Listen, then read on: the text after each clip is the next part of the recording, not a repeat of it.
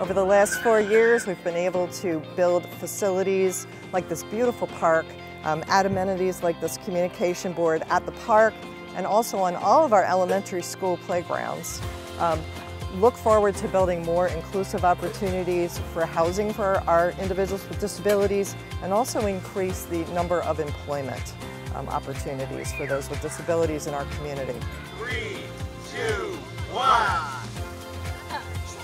Yay!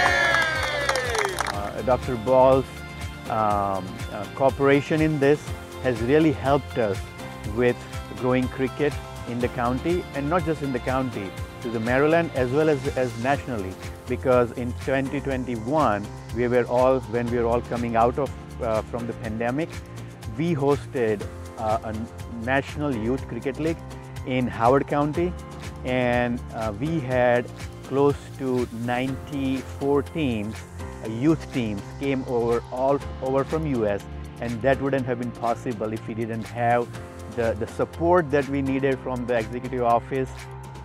Today, I'm proud to reopen the Agricultural Land Preservation Program.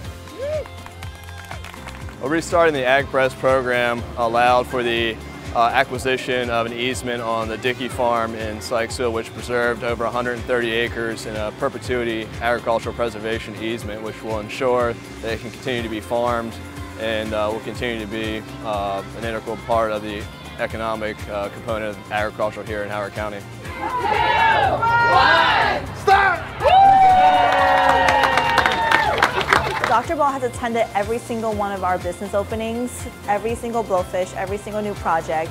He's been along with me and supportive from the back end of go, go, go, I'm always on your side, regardless of what position he holds. I want to see Howard County residents happy, healthy, and at ease. Everybody deserves a massage. Everybody deserves to feel good. The HOCO Hire program was instrumental for me, just learning how to scale my business to the next level, how to take the next step. It partnered us with a lot of professionals that were in business, people who are successful further along the entrepreneurial path than we are, and just incredible resource. And obviously being able to win and win the seed money is the reason I'm in my new office now. It fueled everything. The move, the expenses, the upgrades, website, everything has been a benefit from that HOCO Hire program. We aspire to be a county where our residents are safe and feel safe. That would not be possible without investment in our public safety, ensuring that our police department, our fire and rescue services have the staff, resources, and facilities necessary to support our community. Body-worn cameras, check. More personnel, check. Promotions, opportunities, check. So I believe as an agency, we're able to tackle the tenets of the 21st century policing model, continue to progress our agency forward. County Executive Calvin Ball has just been a remarkable leader.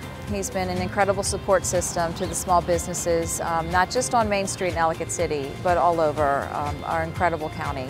And he's just been someone that we can count on. Calvin Ball has been integral in the building of the Third, and we are a nonprofit supporting women of color entrepreneurs, providing a service that has not been provided to people in the county before. He recognized the need, and he has supported it with his presence, with allocations of funds, and really the most important part has been his presence, his ability to come in and interact with members, learn about their businesses. I see that no matter how big you are or how high you are in power, you're not too big to do the little things. And that's what Dr. Ball has shown me, is that you can never be too big to do the little things. He always even sends me a message on Mother's Day and says, Happy Mother's Day. Well, I'm a very proud Latina, and I was born and raised here in Maryland.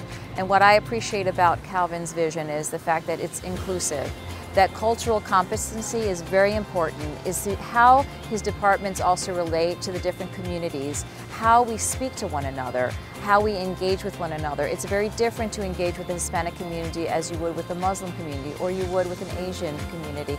And having people who understand that and know exactly how to speak the language, and when I mean language, it's not about translating, it's about culturally understanding the differences. He took us through a really tough time, really, really well. He took us through COVID well. We were one of the top counties in the state, in the nation, for dealing with COVID, and our numbers were always at a manageable level. There was a lot of communication and a lot of resources. And now, with that off of his plate, I can see him looking towards the future. And that's what's needed in this county. We need to have leaders who are looking at innovative and interesting ways to tackle the challenges that we face head on. And I believe that Calvin is doing that.